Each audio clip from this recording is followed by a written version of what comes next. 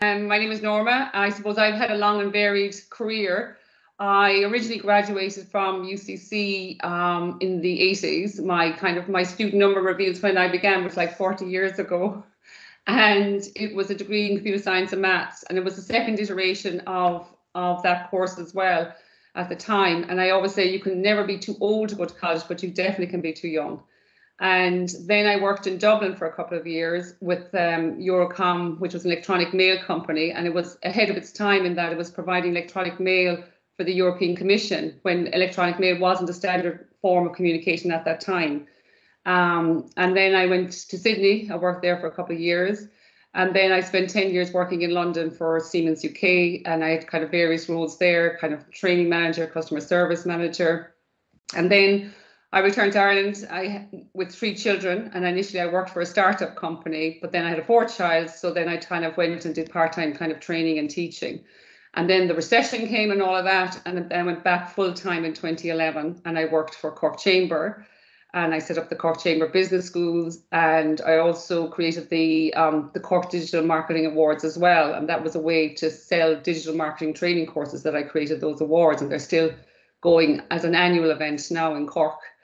And I went back again. I love education and training. I live and breathe, I suppose, learning. And I did a master's in business science. I did project management. I did various diplomas. And then the last 5 years prior to the pandemic, I worked for Aspira, which was a technology company. And I was the head of global training there. And my work involved, traveling all over the world, training project managers. And then the pandemic hit and I was working from home, and there were 6 of us working from home, so it was pretty crazy. And I decided to opt for redundancy. And then just recently, then I started my own kind of consulting and training business. And so yeah, and that's kind of where I'm at the moment. And yeah, very in a nutshell. Yeah, very impressive career and very interesting career as well, Norma. Norma, and I've been watching, you setting up that consultancy. What does the consultancy specialize in? Can you tell us a little bit? Yeah, principally it's project management training. So I would work with a lot of global companies where they're trying to build their project management experience, build their project management capability internally, kind of rolling out best practice. And that's essentially what I do. And I'd hope now to broaden my repertoire, as in from this course now, being a facilitator for doing design sprints with organizations and helping them to innovate. Yeah, and for anyone watching, I suppose I've seen your work in action or emerging, and I'd really, really recommend it as well, Norman. And hopefully we'll have a chance to discuss that just now. Actually, what was your project about? Obviously, I've a good inkling as to what it's about, but let's explain to the audience what it was about. Yeah, so my project was, I was looking at the emotional engagement of the hybrid tribe, and I suppose that's a top priority for organizations at the moment. I mean, IBEC reported that, employee retention, employee attraction, employee engagement, they're the top priorities for organizations. And, in March 2020, the way of working was broken and the work tribe got disconnected. And, the people who came back to work or the people who went home to work in 2020 were not the same people that came back to work in 2022. They had different values, expectations, they wanted more flexibility. And so organizations now have a new challenge, and they have to put back together what was a fully functioning tribe back together again on a physical and emotional level. And, I was looking at the question, can they put the tribe back together? Can they put Humpty Dumpty back together again on a physical and emotional level? And organizations tend to be focusing on the physical aspects and the legal aspects in terms of time and place and how they're going to manage that. But I believe that's only one side of the coin. And the other side is the emotional side of the coin. And that's what my action design research project focused on, which asked the question, how might we design an emotional engagement tool, that for a tribe that is now broken in order to reconnect them. So I researched the key drivers of emotional engagement. I collaborated with industry experts. I talked to HR, directors, I talk to psychologists, and to understand what are the key drivers of emotional engagement. And so I put together a tool which is simple and practical, and it's based on the rubric 2x2. And each side represents a key driver of emotional engagement. And I suppose it's a physical tool, and essentially it's a prompt in that it's on your desk. This is just kind of an original version of it, but it's on your desk and it prompts you, because often, as I was talking to HR directors, they get involved in the kind of the recruitment and the everyday day-to-day stuff, whereas that's kind of a reminder of the emotional engagement aspect of the workforce. But that's it. So it's a simple tool, and often when people talk about emotional engagement, they think it's this woolly thing, that kind of the best places to work have, and if you don't have it, you need a huge investment. So I think this is it's a simple tool, and it has all of the emotional engagement drivers together in an organized way, and it's immediately accessible, and it kind of brings the emotional engagement drivers to the surface. Yeah, I love it. And funny enough, I was saying to you, Norma, I also have an image of it here on my screen because I've been intrigued by it for a while. But I also really like the way you went back into sort of literature, back into best practice, trying to identify, I think you called them pillars at the time, Norma, and as a result of those pillars, then you were able to identify these factors, and those factors then become cues for how maybe as HR professionals, people need to respond to individuals, that it isn't just the mechanistic stuff, the legal stuff, the physical stuff, it's the emotional stuff. And I really, really like that. Norma, this has to be surely part of the future of your own consultancy, because it sounds to me as it's so timely. Yeah, and yes, it is. And I mean, that is my plan, is to kind of create a playbook, because speaking with, I showed the cube to HR directors and psychologists, and, they were saying to have a playbook with it. So what I plan to have, it's called the I Engage Cube. I standing for intentional. So making them, because I think in the hybrid workforce, prior to that, in the, the normal, prior to the pandemic, things happened organically or by osmosis. You bump into people, you'd have chats and encounters.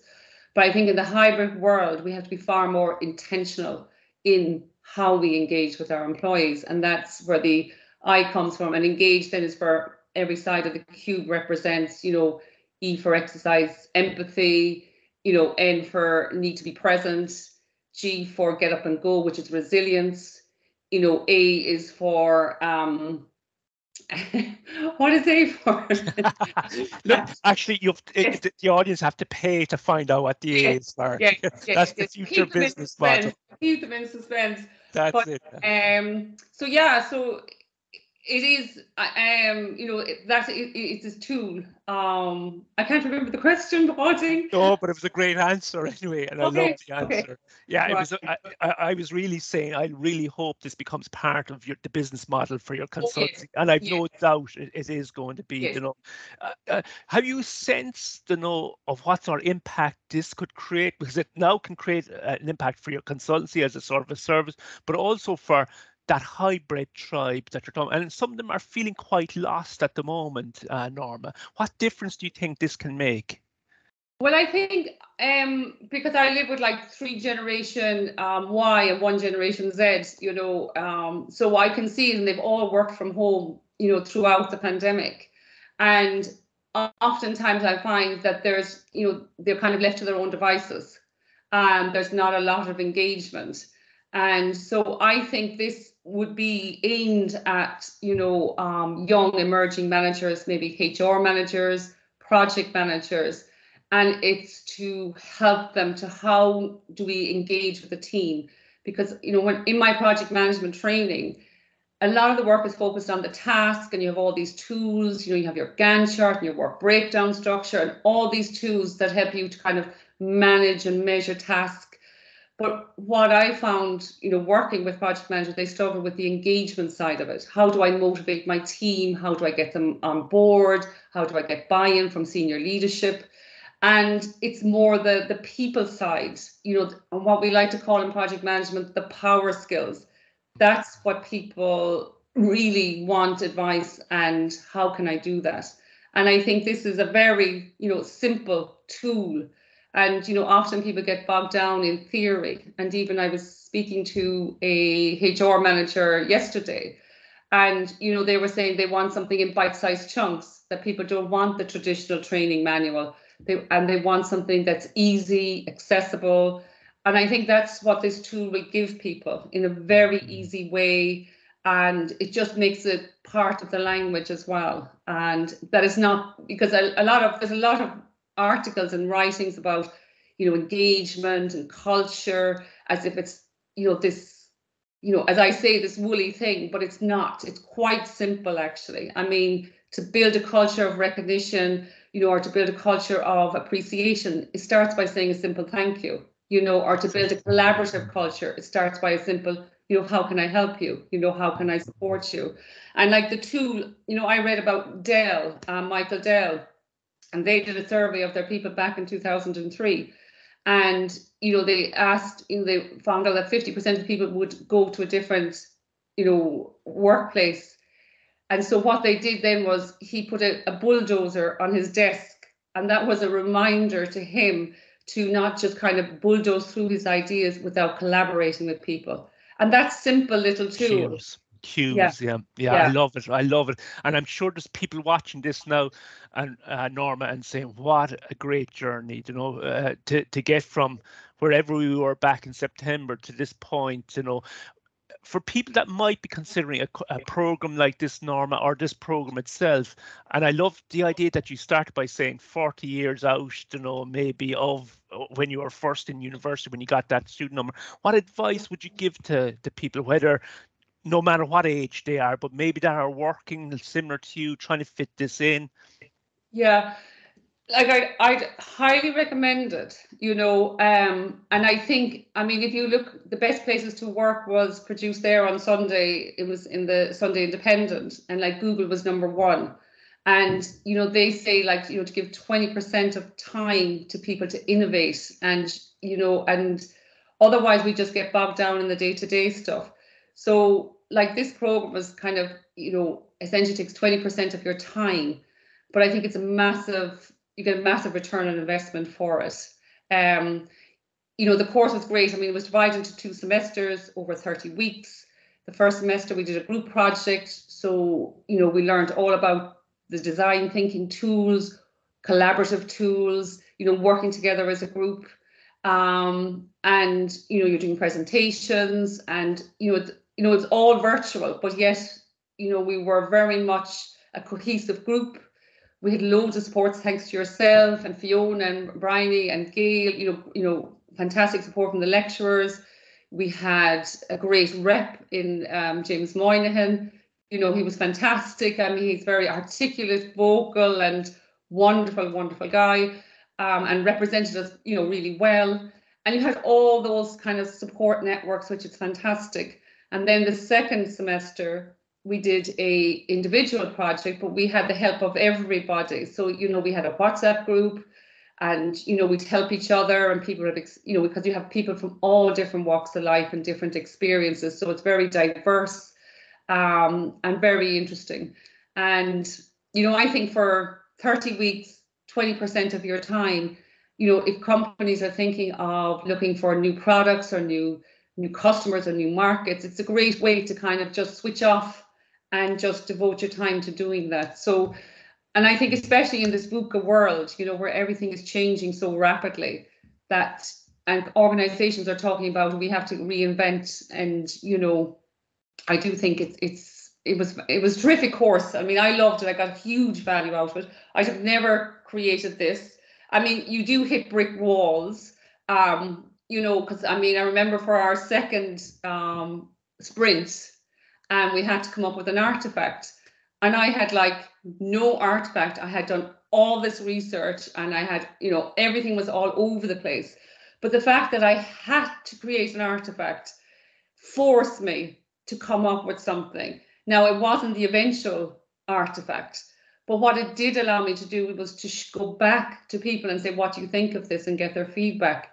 And it really, having that initial prototype, it just really, I really got great feedback then. And I think that's why, personally, I think that there is potential in this product, and that's because of the sprints and all of that. So I think for me, and I think for most of my colleagues, when I talk to them, they got a huge value out of it. And it is a very short time, really, to be honest. It is, yeah, and it goes quickly as well, Norma. And what you say reminds me of, and I think it's a lovely maybe way to finish it. If we want to go quicker, go alone, but if you want to go further, go together. And I think that sense of not just, let's say, the experts that were attending from outside, not just the teaching faculty, but actually the expertise that were in the group of participants themselves was absolutely fantastic, and being able to lean on that network and hopefully lean on it right into the future as well. Norma, yeah. Norma, thank you so much for giving your time. Can I just say one thing before we go, Audrey?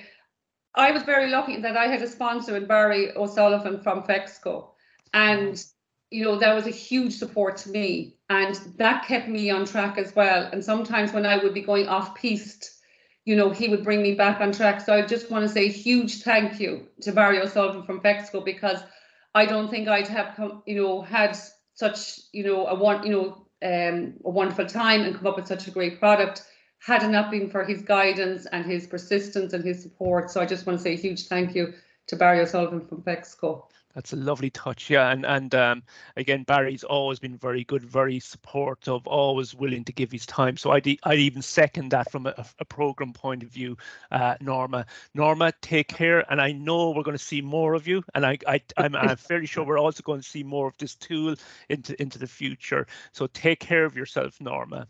Lovely. Thanks so much, Paddy. Thanks a million. Take care. Bye-bye.